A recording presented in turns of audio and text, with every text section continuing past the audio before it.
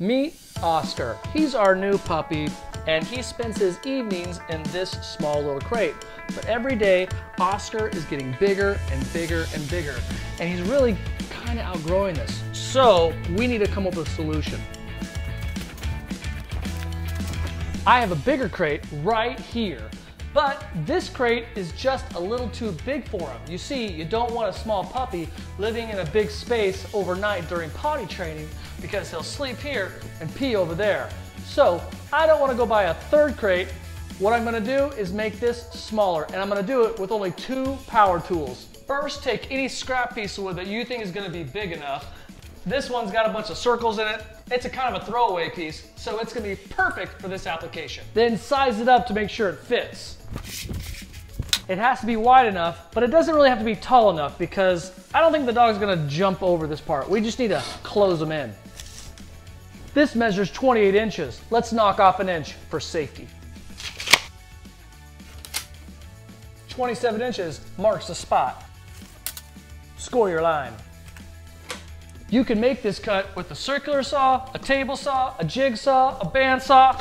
You can even use a handsaw. But today, my weapon of choice is the jigsaw.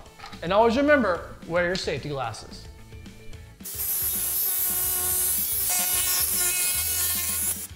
I think that went pretty nice. Any rough edges, you can go ahead and smooth out. I use a Scotch-Brite pad and a sanding disc.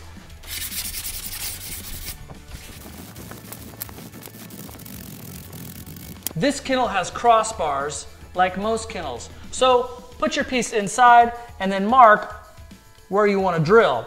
So we're going to do 2 drill points, one about there and one about there. Do that to both sides. Then take your drill with a 3/8 inch drill bit or any comparable size and drill where you marked. Once you have the holes drilled out, put the piece back in the cage and then put it back about as far as you want depending on the size of your dog.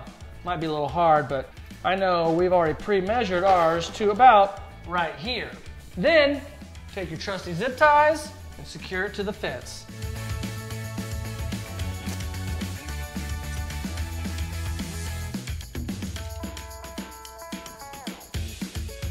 And don't forget to snip your end.